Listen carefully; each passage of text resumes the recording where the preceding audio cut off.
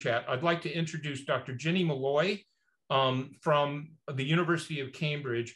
I'm afraid I cannot do justice to introduce her properly. The one thing that I know that Dr. Malloy has done is create the Gathering for Open Source or Open Science Hardware. And so this is similar to what we're doing here, but perhaps in a little bit easier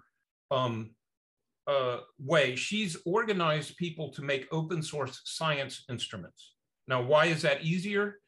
It's easier because it doesn't have the regulation, and if you make a mistake, people don't die. That's the only part of it's easier. From an intellectual point of view, it's probably not easier, but from a reliability and a regulatory point of view, it might be a little bit easier. So I probably completely butchered your introduction, but please take it away, Dr. Malloy. Not at all. Thank you very much, Rob.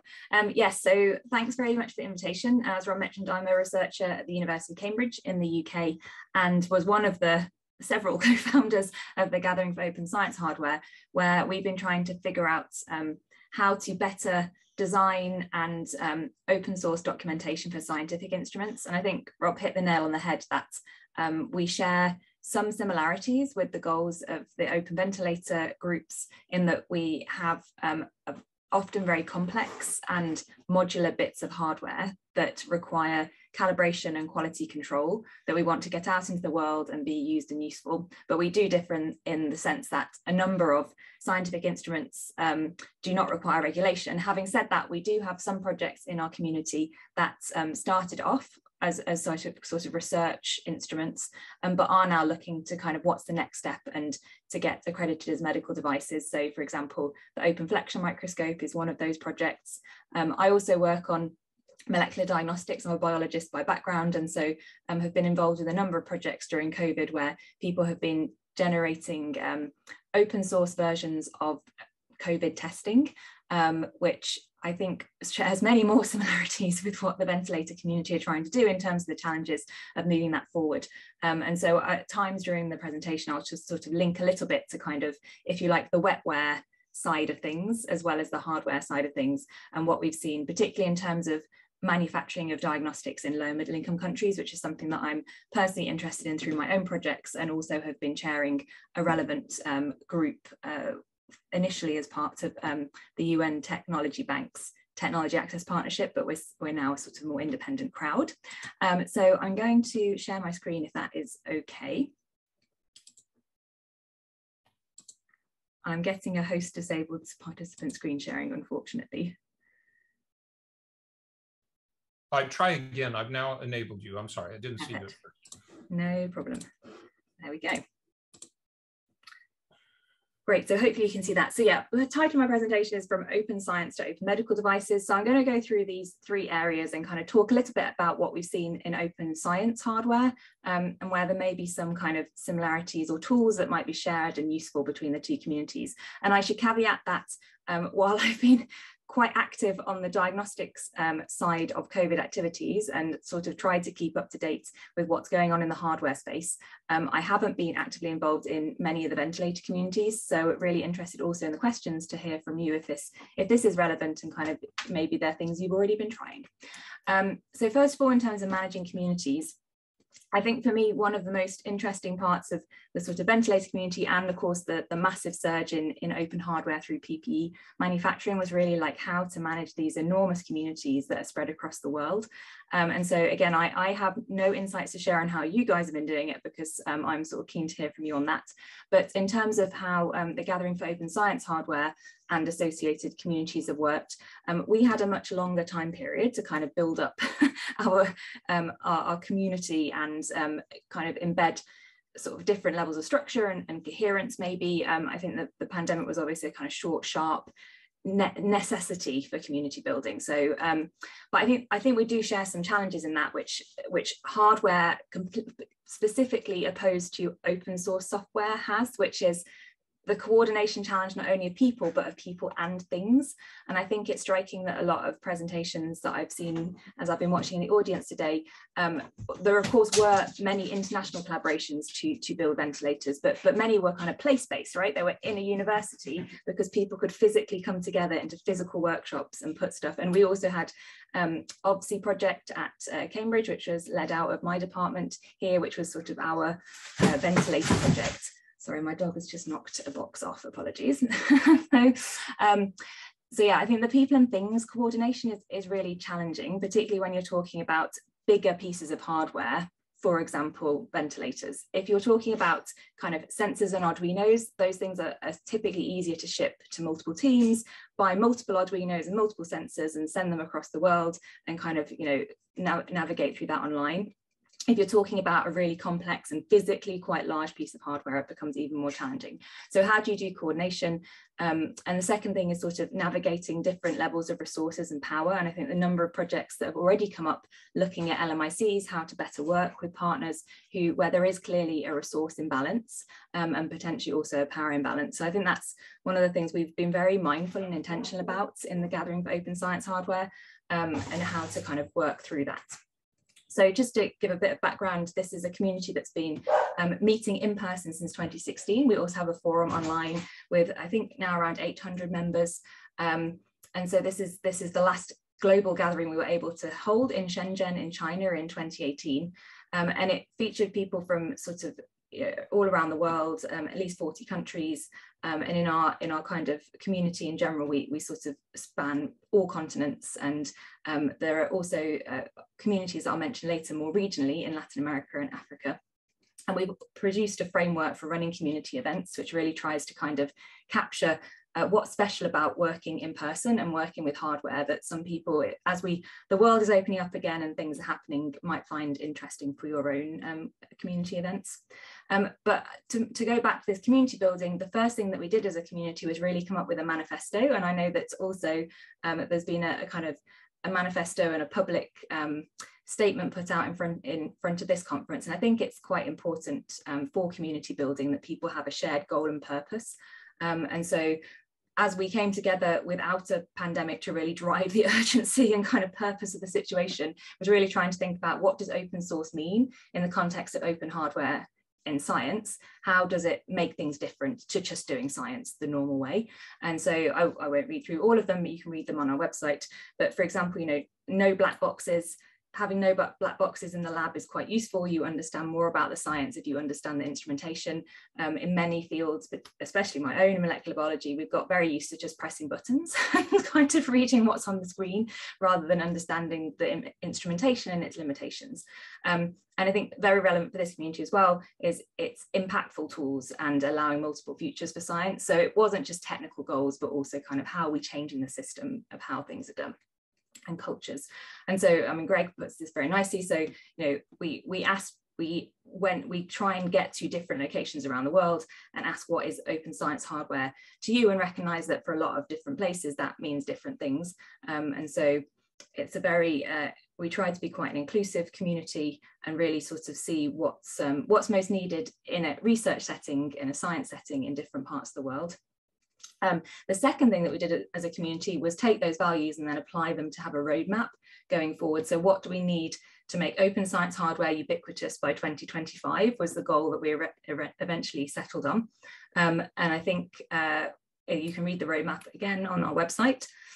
And we really came up with three main areas. So kind of learning about open science hardware, and the ways in which it could impact society. And I think kind of being maybe a few years older than the ventilator community, I think it's something that is really useful to have people in your communities that also want to study communities and kind of figure out what's going well, what's going badly, kind of have maybe a step back and objective view. We have a number of social scientists that kind of work on the mechanics and kind of how the collaborations work. And I'm sure that there are many papers pending on kind of the ventilator projects and other activities in this community. But I think it's important to kind of learn from what we've been doing, how to support individuals and create those partnerships.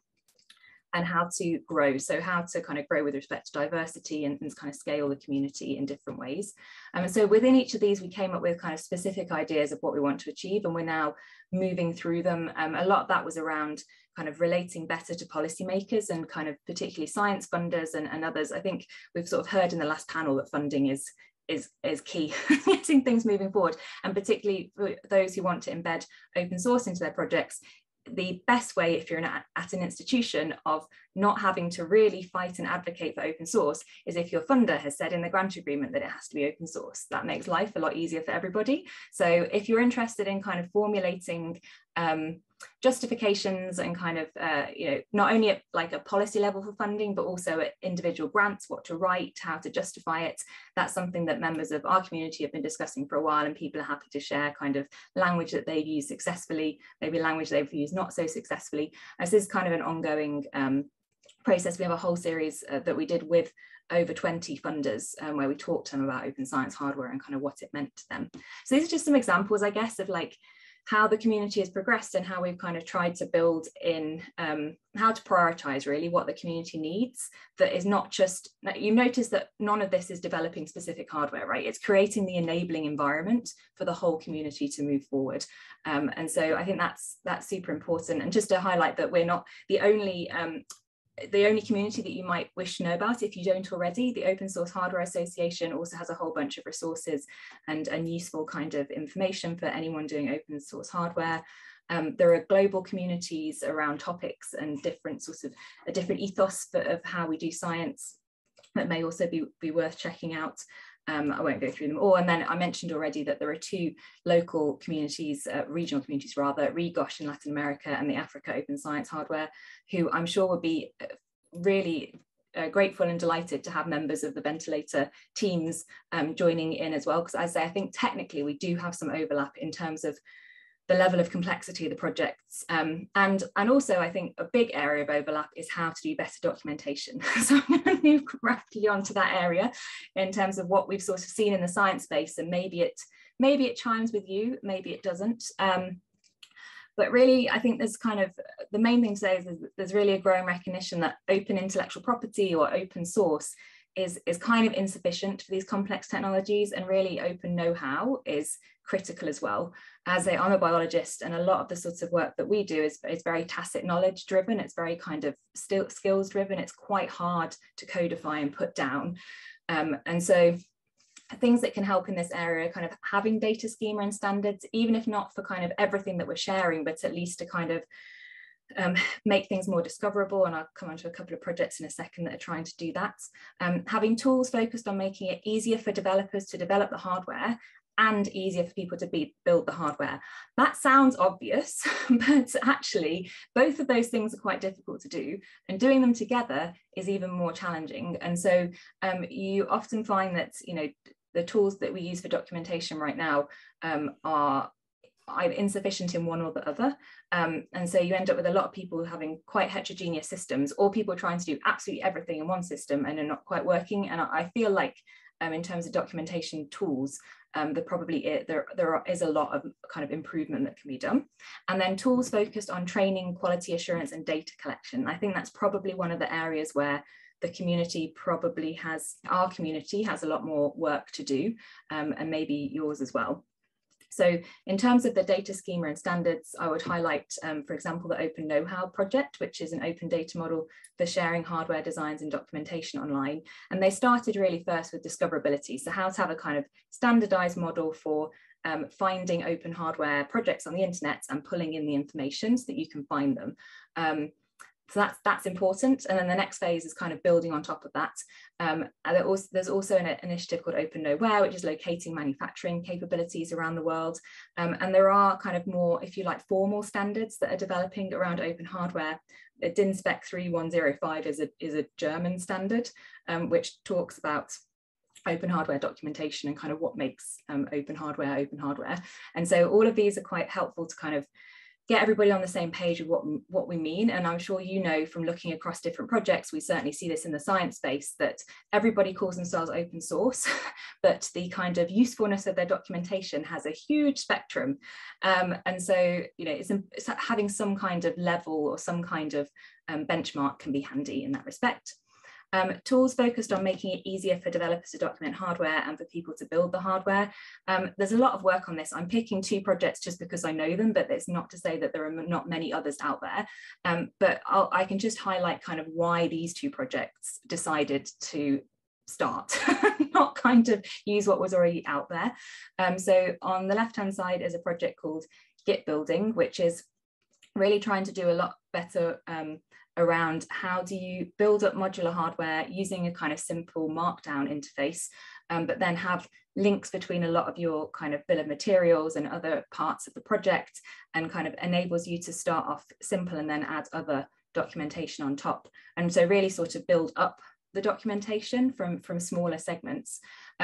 DocuBricks is an older project that had a similar idea, so having a kind of XML data schema for how to build up projects in a very modular way. And again, for science, this is extremely important, that you kind of want, I mean, actually physically in some circumstances. So the second project here, the microcube, is a microscope that is literally modules of cubes that you build up together and reconfigure. So it's really trying to solve that problem of a lot of standard documentation is really quite monolithic, and thinking about how do I document this one piece. And in fact, you may want to take several modules of these things and reuse them for other purposes. So both of these projects are really trying to kind of overcome some of the limitations of current documentation platforms, specifically for complex scientific hardware, although, as I say, this may also map onto the ventilator space. And I don't know what all the different ventilator projects have been using. I imagine that as many ventilator projects as there are, there's probably as many documentation systems and tools and approaches that people have been trying. So, and then finally, tools focused on training, quality assurance, and data collection. I don't have so many good, so all the tools I just mentioned are themselves open source or kind of open standards. In this space, there is a little less, I mean, there are tons of generic data collection tools out there. There are quite a lot of kind of training platforms. I mean, everything from Google Classroom through to a bunch of Moodle and open source platforms for kind of, the challenge, I think, is how to integrate those. And so I'm highlighting here Dozuki, which is an industrial platform. But I just want to highlight features that they have. They're not the only people that have these, and they're definitely implementable in other areas, but it's more about the approach. So the idea here is that if you're building something on the shop floor, for example, what you actually want are the instructions in front of you at the point at which you're doing the work. So standard work instructions that are there with pictures and also guidance. And that actually you want those same pictures and guidance to really be in the training modules. So they have a route by which you can kind of have all of your work instructions for building the thing, and then turn those into a quiz or kind of module so that you can show that you've trained your workforce on those things. If you update the work instructions, you can push out a kind of notification to all the people that trained on that module that they need to retrain because something has changed. And the reason this is important is because these are exactly the types of things that people want to see in quality management systems, is that you've kind of version controlled all of your instructions for how to build something and all of your workforce have been trained. A second thing is actually gathering quality assurance data as you build the thing. And so that the example screenshot on the right-hand side is basically saying, here's how you check a thing, here's how you check this button, and then it asks you to input the data.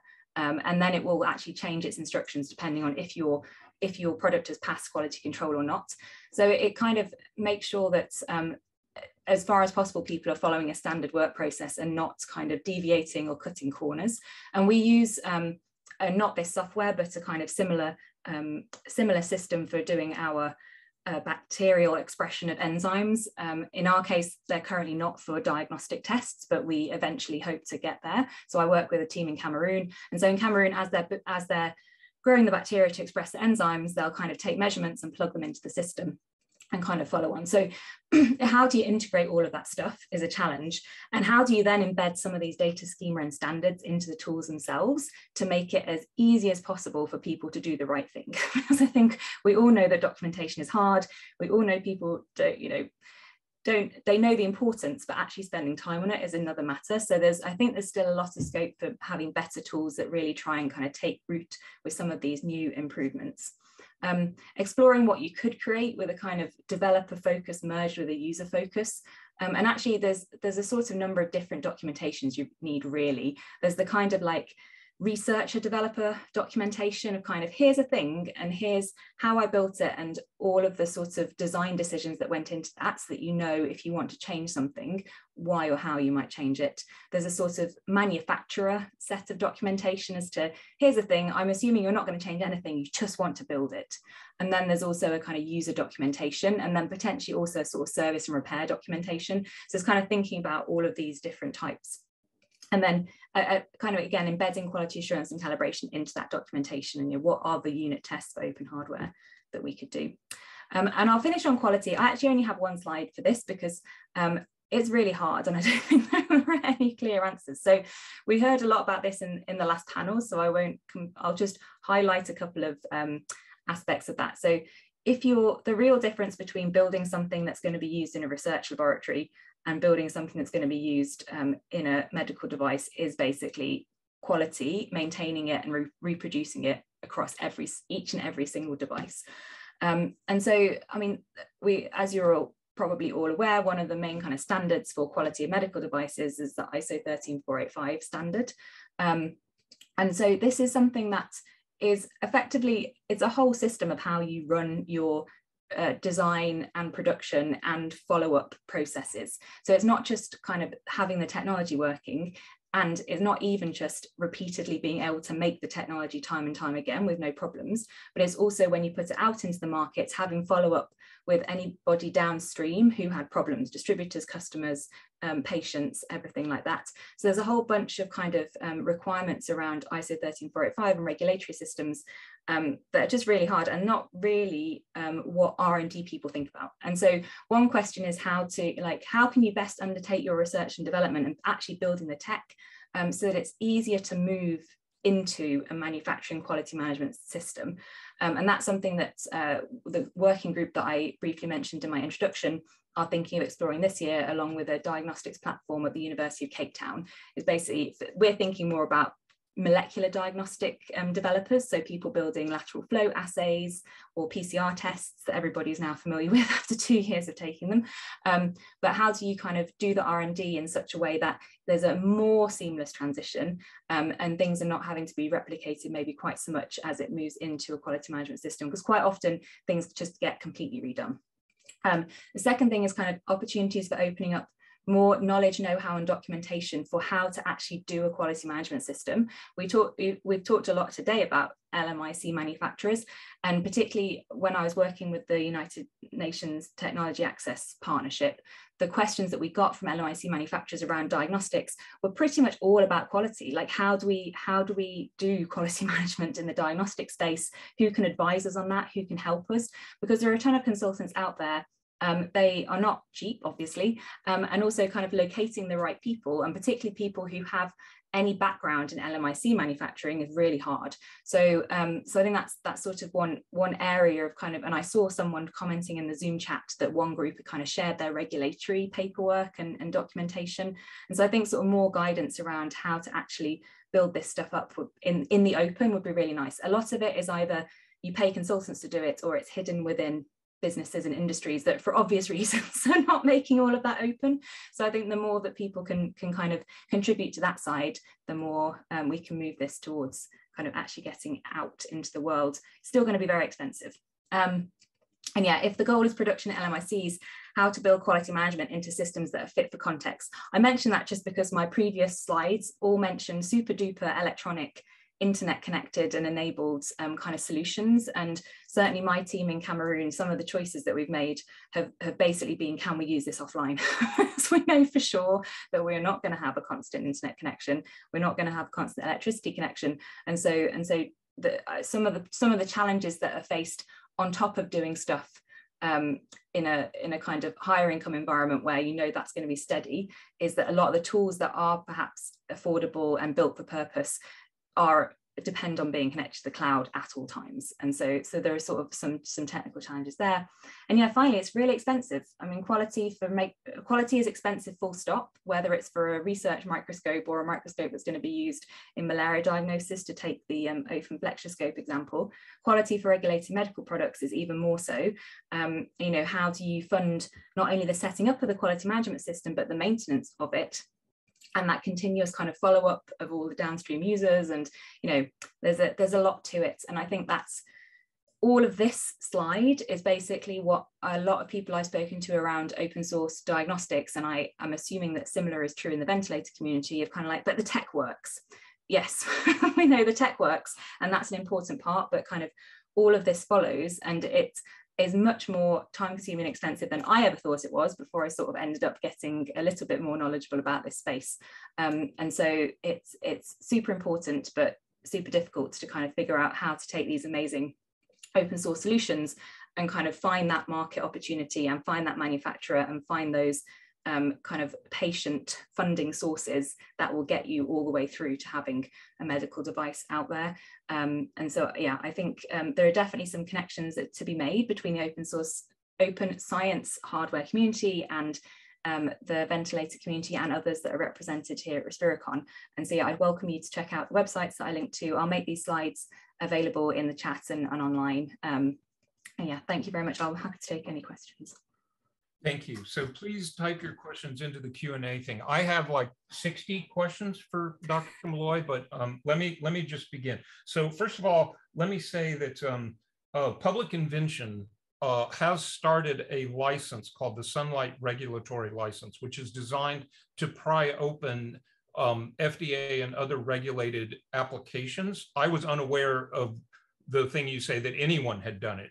As far as I know, most of them are hidden. And I think that needs to change. We need to create a culture where some fraction, not all of the parts of it, but some part of those applications are made available to people. And that can be done with a legal license. Your concept of unit test for hardware is incredibly important. I would actually commend the British government, believe it or not, for their standard for rapidly manufactured ventilation devices, which is not in play right now, but was at the very beginning of the pandemic. They sort of did that in the sense that they had very well documented tests and expectations of what they insisted that the machine would do. I think as a community, we can grow into that in certain ways. It will always be harder than unit tests because it will always take a certain amount of human labor, whereas automated software unit tests, you just push a button and it gets done for you. But nonetheless, I think we can achieve it. I was excited by you talking about standards. And by the way, that's one thing I think the open source software community does incredibly well. It sounds like you're doing it very well as well. I'm proud of the very non-glamorous work that Public Invention has done. We have created a respiration data standard and a respiration control standard, which are actually used in this device and a couple of others. So although nobody who doesn't know me personally has used those data standards, so I can't say they're widespread, they are published standards used by several other people. We have a question here from Azad Mashari. Any work in the open science hardware world on developing an OS documentation system that would support creating an ISO 13485 compliant quality system? No, not that I'm aware of, but again, I think there's a shared interest, and certainly that will be something, if people in this community want to work towards, I think would be really helpful. I mean, I'm definitely in a position with certain projects of mine that we're working with consultants to get a basic kind of platform, a basic system set up for reagent manufacturing, and would hope to then kind of share what we have with others. But I think definitely not in terms of taking through it. And the ISO 13485, like, it's not a fun bedtime read. it's a very long standard. It takes a lot. I mean, I haven't yet been through that process, but I have got a nonprofit that's ISO 9001 certified, and so I kind of have some experience of sort of going through the ISO audits and certification. You know, it's tough. I think the more help we can give each other, particularly as a lot of the times the companies that are trying to commercialize open source technologies tend to be the smaller ones who need the most help. Okay, so Dr. Malloy, Platform Africa has asked 4 questions in the Q&A thing. Before you go to Rehive, could you attempt to type in answers to those questions? I'm afraid I don't have time to allow you to ask that live. Oh, this gentleman is Nyakan June, or maybe lady. Could you try to answer those questions, please? I have a question I really am dying to ask you, but I can't because I don't have time. That's fine. So, yeah, sorry. I will be around on Rehive. Hopefully we could. Those of us who didn't get our questions answered, and I want to thank you very much. I intend to take some inspiration from the open science hardware community and learn from it, and try to make the open medical technology community achieve some of the things that you've done. And I think you've made it more fun than we have. Possibly that's because there's more overlap between people's normal jobs and what they're doing in your project than there is for most of our engineers who don't have an overlap there. But nonetheless, I bet we can learn from you. My apologies, Nyakan, for misgendering you. So if you could try to answer those questions, that would be very helpful.